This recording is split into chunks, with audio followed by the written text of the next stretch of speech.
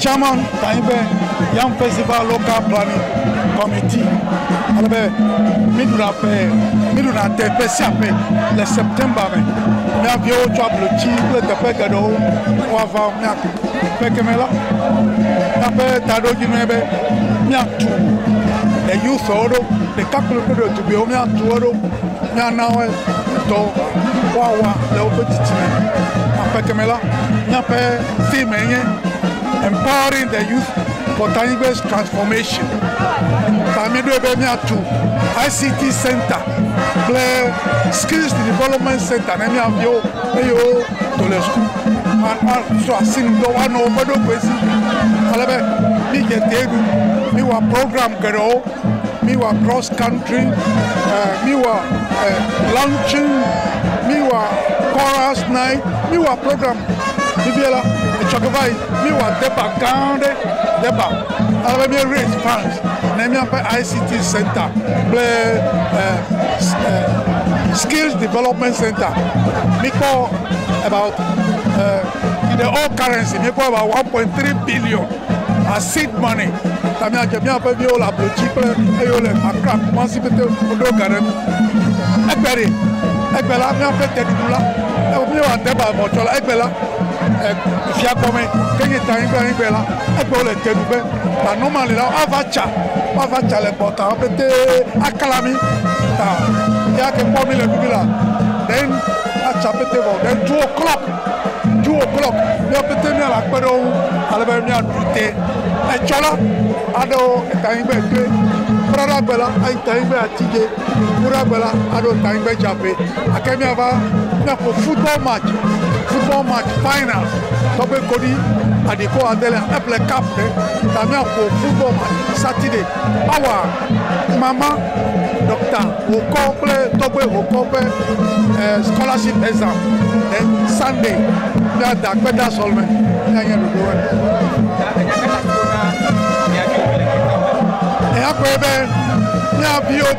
La blochi et au petit les comment c'est tellement nous bientôt tomber même on est the youth, we want to empower the youth to take charge of their lives. Now Gayomi Kala no Jagba Ochono Gara is the youth leader. Akwanami nko chowe koku akafia nya tedudua enye nyi de kemia togo dodai. In fact, Nabeleke Ametia Kunwi empower na you for more. And I call the cow va Miapatemia to me, Miatomia to Taman Nele Miasi. This is the only way that all of us can come together. Anya in the Keke and Demia Pateji, no Tobedola, you've the Sia, the Agiabedi, near Nope, Elecaba Jacomeka Kulela, a Siaila, Anya and the Keke. Promia pete va apeye that and create na unity among the youth. Elevate go turn a call energy can call a wopoi. Energy can transform me into other things. Na be developmental agenda. This is the only thing Kanyatawa you for when we can me susu the sia the kala mesia mesila atan ko efe ya ko tumi abe eduoyi ka enyende kekele unse tomi esia yi agbenemi.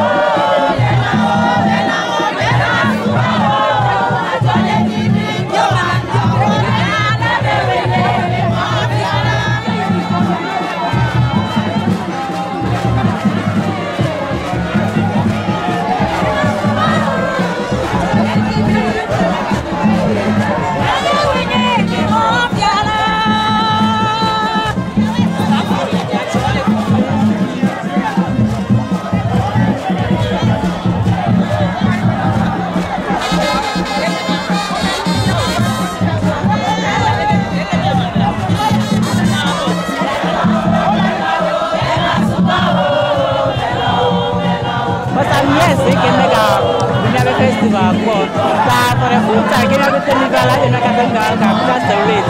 Because get the whole Ojo, coming to the festival, I'm not going to like by the car. That's the more and elephant, no new members, no families at all. It's just fun to have fun and relate with others. That's the main reason. Yeah, I'm okay. I'm very happy. Very, very happy. I wish to come next year again. Yeah.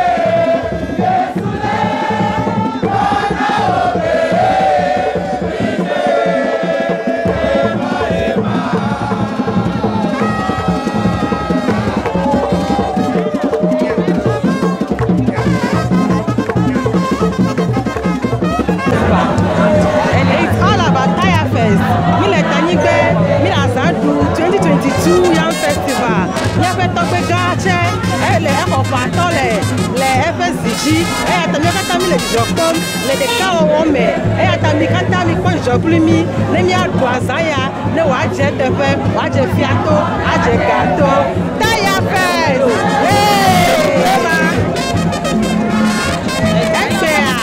egbe anyigbetɔwo le gbɔmedza mi le gbɔmedza mi le ʋuƒo bɔbɔbɔ le dzi yi dzamawo le dzi yi ata bɔbɔbɔ miami ete fufu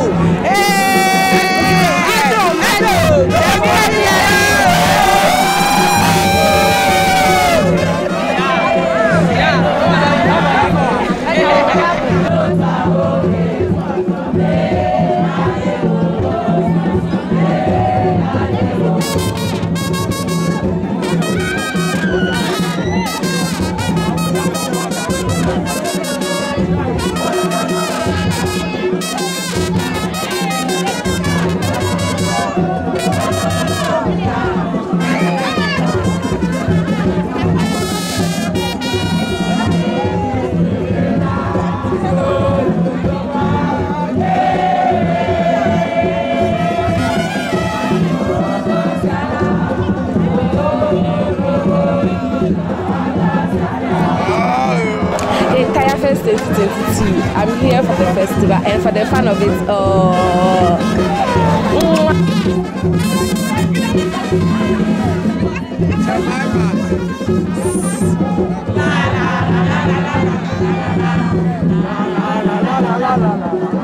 Okay, so basically, Tanyigbe Annual Yam Festival. This is what we do every single year. What is beautiful about this is that this year we are adding our 5th anniversary of the paramount chief of Tanyigbe, the 6th, to the celebration. And it's a whole week activity. We had a daba yesterday. I saw you guys there, you were there, you covered it. Today is the 10th of Tanyigbe Ekwe. Today the people of Ekwe are celebrating Yam Festival. All of us will gather here, partake morning and evening till the next day. Tomorrow will be another town. Tomorrow will be another town. The next will be another town. We'll do that for a whole week. It's a whole week activities. Then on Saturday coming, we'll climax it with the Thanksgiving summit. That ends. Basically, this Yam Festival is about the youth. We want to see how best we can make a living condition of our youth very comfortable. So we are talking about job creating, we are talking about youth training, ICT and skills training, so that we can equip our youth to advance in life and to better the lot of our village. Thank you.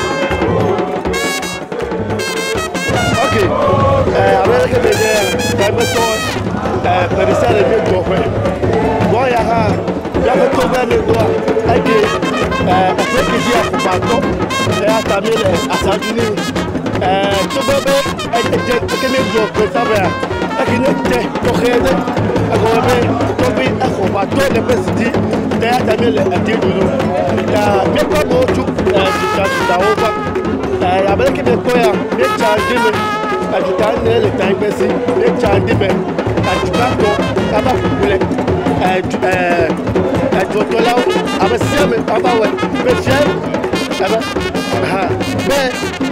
A triple dinner, Yazo, Kaka.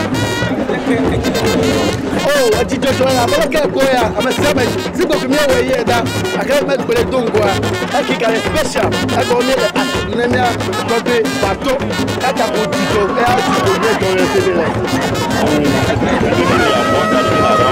Chacha.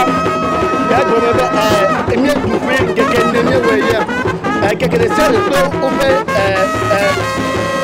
over Chacha. I wear a banco, never chat, and go up and told me a joke and you will let her go up and told me. No, I've got to do that with it. Chacha. That's it.